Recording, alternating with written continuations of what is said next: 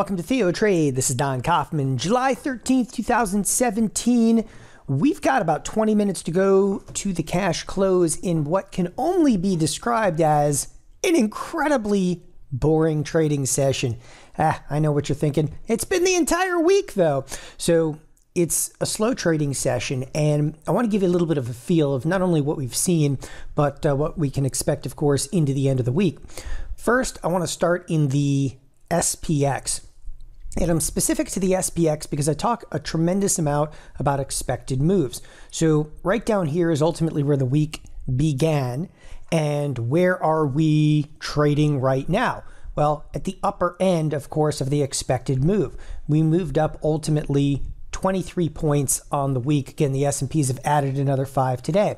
But what I want to show you here is that we are literally, this is that line zoomed in. So I'm on a 1 day, 1 minute chart, and you can see we're bouncing right along the upper edge of the expected move.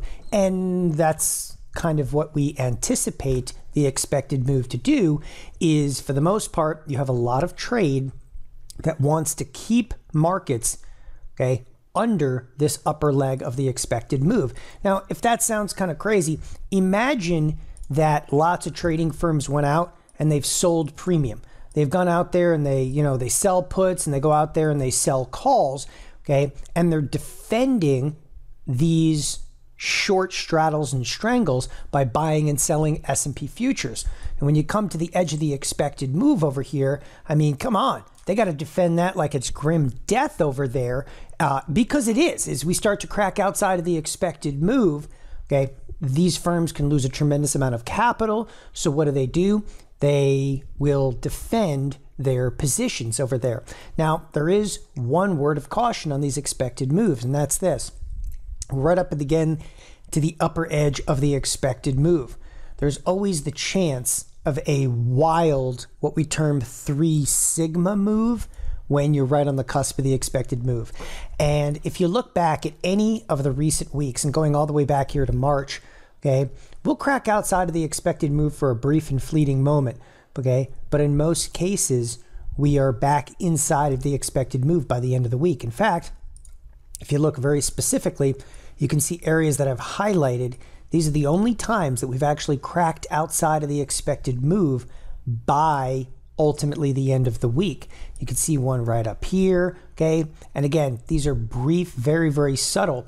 However, any crack outside of the expected move at the end of the week has only been by a very, very marginal point. And that's, about 4 or 5 S&P points outside of the expected move is the largest thing that we've seen recently, which is, it's almost just a margin of error, if you will. The largest crack outside of the expected move was to the downside. It was the week actually of March 21st, and it's March 21st we had the large sell-off specifically, but that Friday we actually cracked to the downside by about 10 points, which is still relatively tight. So what do I expect? I expect us on Friday to come back inside the expected move, and I'll tell you why. Friday is going to bring earnings from the banks. So we're going to see the first glimpse of earnings for the banks.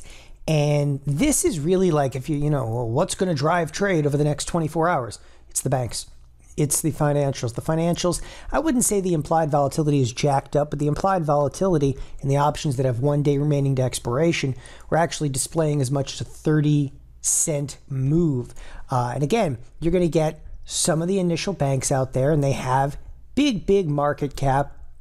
All right, what do we have in here? If you take a look at JP Morgan, okay, Citi, Wells, these are the banks that ultimately are, due up in the morning tomorrow. Of course, we're going to see a lot out of the banks. And this is when earnings season kind of kicks into full swing. So where does that really leave us? It leaves us, okay, with the idea that the S&Ps really probably don't have much progression to the upside. And if the S&Ps are going to progress to the upside from here, it would be an incredible and explosive move to the upside. That can be hedged, but unfortunately, you're watching this video at night, okay? The hedge that you'd want if you think the market's just going to explode to the upside, the hedge that you would want to do is something like one of these ratio back spreads in here, where you go out there and sell an option for like 97 cents, for instance, okay, and buy 2 of these. And this is for a 4-cent debit. And that just protects you to the upside for the next 8 days. And again, this is a trade that, very frankly speaking, I could use. And you can see I just filled that one. You know, why? Because I've got some time left in the market over here. And I'll go send a couple of these off into battle. And again, why would I even consider ultimately doing a strategy like this? Because it's providing me, if you will, okay, a degree of protection to the upside. Should we explode to the upside? Again, I'm going to now simulate the trade and take you over to the Analyze tab. So let's come over here and analyze this trade. All right, and bear with me here as I kind of clean the board and bring you analysis of this trade. So what I have constructed here with this back ratio, and it's important to just realize that anytime you're put in a similar position to this, apologize here, gotta pop that trade back in there once again. So we're going to come over here, we're going to create the duplicate order, we're going to take the order, we're going to right click on it, we're going to analyze the trade, and here we go into back ratio land, and there we go. What the back ratio does is it says, all right, if we sell off from here, I don't really lose anything, maybe 6 cents, but if we explode higher, and again, we could do just that when you're on the cusp of the expected move. If we explode higher, I need to hedge myself. I personally have some short positions that will take some pain if we continue to move to the upside.